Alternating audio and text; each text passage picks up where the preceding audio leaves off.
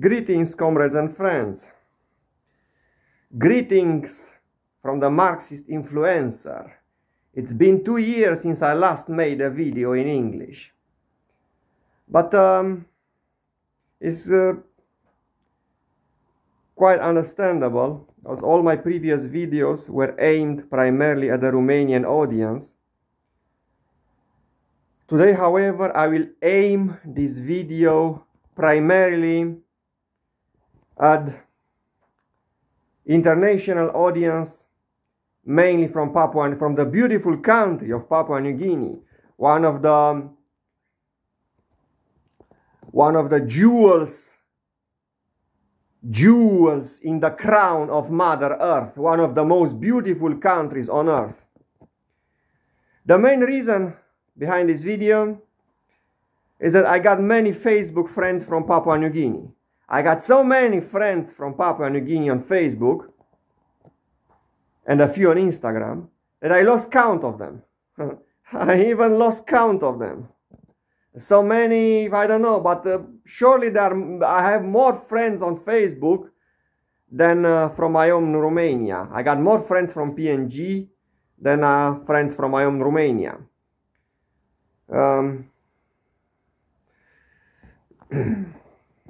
Which I think can be accounted for by the fact Papua New Guineans are such beautiful people. And I got a soft spot, I have to confess, for Papua New Guinea women.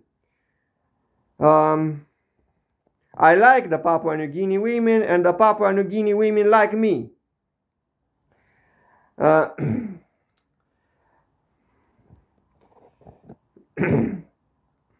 To me at least, love for women is an essential precondition for love for humanity. My love for humanity, as a communist of course, is not an abstract love. It's derived from concrete love for concrete persons. And I have to admit, I love women more than I love men.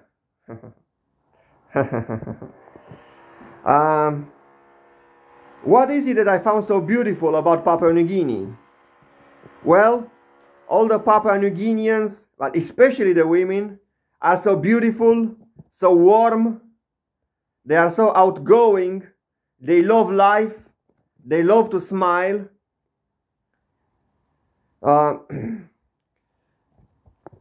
When it comes to chatting on messengers, it's often the women who initiate conversation with me, which is rather strange, because here in Romania, it's the man who must be supposed to initiate conversation on Facebook with a woman. With Papua New Guineans, it's somehow different. It is them, the PNG women, who initiate conversation with me on the Facebook chat. Which is a good thing, because a woman ought not to be shy.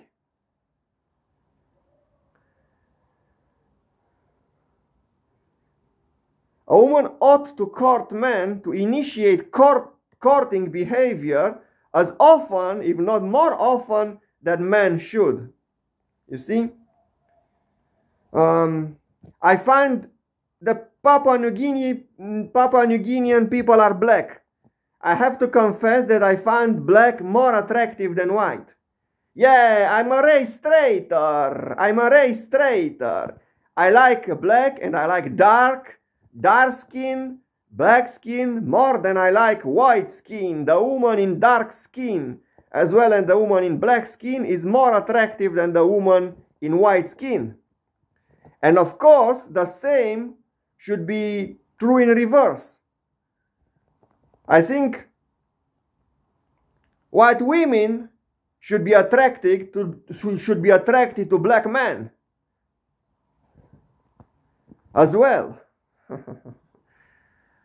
So we're gonna have a big multiracial love party on this planet Earth. Yes, the future of humanity is race mixing.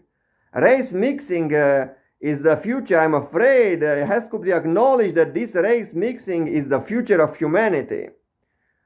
Race mixing has begun in full force in Papua New Guinea, as many Papua New Guinea women have taken for husbands white men, especially white men from Australia. Papua New Guinea is a hotspot for white Australian men seeking black romance, the romance of a black woman, which is nice, which is beautiful. Keep in mind, Serena Williams herself has a white husband. This is the trend, this is the way to go. This is what the future has in store for us all. So I like Papua New Guinea women because they are beautiful, they are warm, they are outgoing. Black is beautiful, yeah. To be black is to be beautiful. And to be beautiful is to be black. That is not to say that only black people are beautiful. No. White people too can be beautiful. But provided they do their utmost to emulate blacks. White people too can be beautiful, but they have to emulate blacks. They have to stay in the sun a lot, to have to get a good tan, because you have to understand, white people too were once black. White people too were once black. It's only after they became corrupted by bourgeois civilization that they began to turn fair-skinned. They did not acquire their fair skin until they became corrupted by bourgeois civilization. They too, until fairly recent times, until a couple of centuries ago, they too used to be dark. White people of 200 or 300 years ago were much darker than white people of today. So white people have to relearn how to be black. They have to relearn how to be beautiful. You know?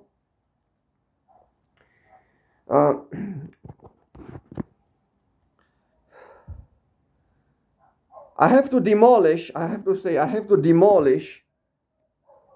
a conservative myth that has found wide acceptance among conservative people, but it's just a myth that Facebook somehow destroys human relations. Well, I got news for you. Facebook is the greatest tool for expanding, for enhancing, for strengthening human relations. The greatest tool for strengthening human relations ever. I have to confess, what I learned about Papua New Guinea comes not so much from books, but from Facebook friends.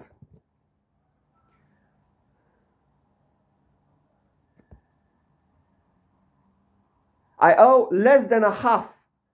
My knowledge of Papua New Guinea, I owe it less than half to books, primarily books by Jared Diamond, and more than a half I owe it to having friends from Papua New Guinea.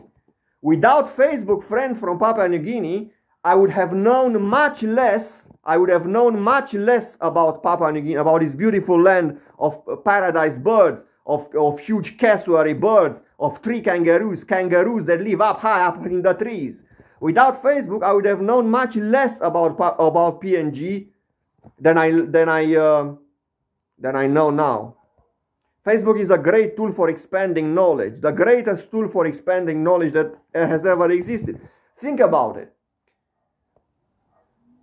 When you read from books, books are great, and books will never disappear. They will always be with us.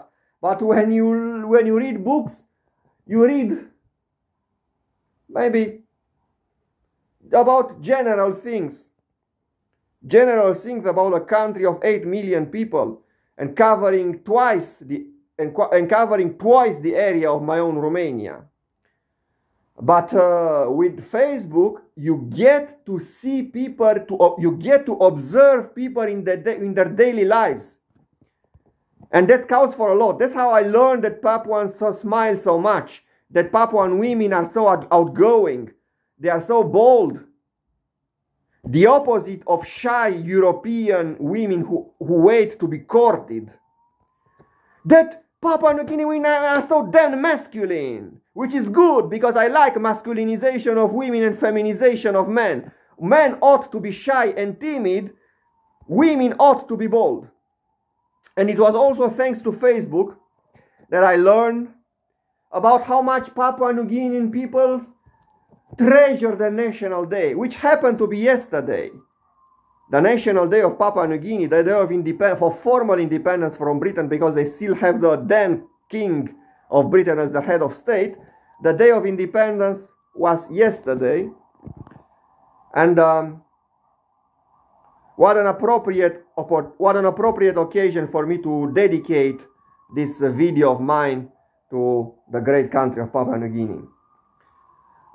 They treasure their National Day like much more warmly than Romanian people treasure their National Day.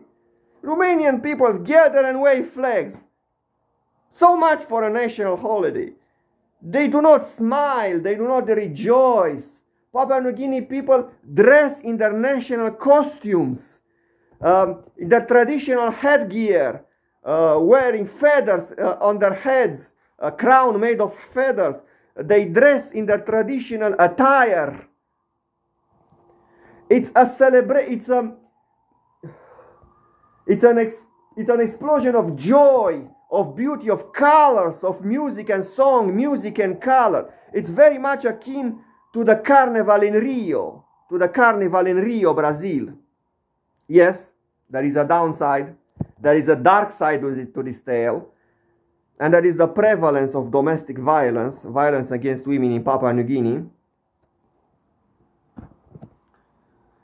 which is the direct result of Christianization, not entirely of Christianization, but also of the introduction of capitalism, because evangelism always comes hand in hand with capitalism. Evangelism comes hand in hand with capitalism. White people, we the white people who were the cause of so much suffering in the world, we brought our poison as way of life to Papua New Guinea too, which was among the last countries on earth to be colonized. Papua New Guinea was not colonized until the early 20th century by Germans in the north and by British in the south. When the Germans were defeated in World War I, England acquired the entire country through its dominion. Australia became a British dominion, and it still is a British dominion, since that bloody King of England is still the head of state, the nominal head of state. In any case, we brought this poison to Papua New Guinea. Evangelism and capitalism, and the result is the worsening, the continuous worsening in the condition of the Papua New Guinea women. There was domestic violence in Papua New Guinea before Christianity, but it was less than it is now. Papua New Guinea was a patriarchy society before Christianity, because they were not hunter-gatherers like the San people in Kalahari or the Pygmies in Congo. They were still agriculturalists. They cultivated sugarcane, banana trees, taro and yams. They were agriculturalists, okay? They were not hunter-gatherers. They kept pigs and dogs as domesticated animals. So they were not intensive farmers, because they had no ox and horses to pull the plow, to be harnessed at the plow. They had no horses to ride on, but they were still agriculturalists, primitive agriculturalists, because they cultivated the land, and as domestic animals they kept only pigs and dogs. They were a patriarchy society, but they were less patriarchist than after colonization and subsequent evangelization. In New Guinea, regions that were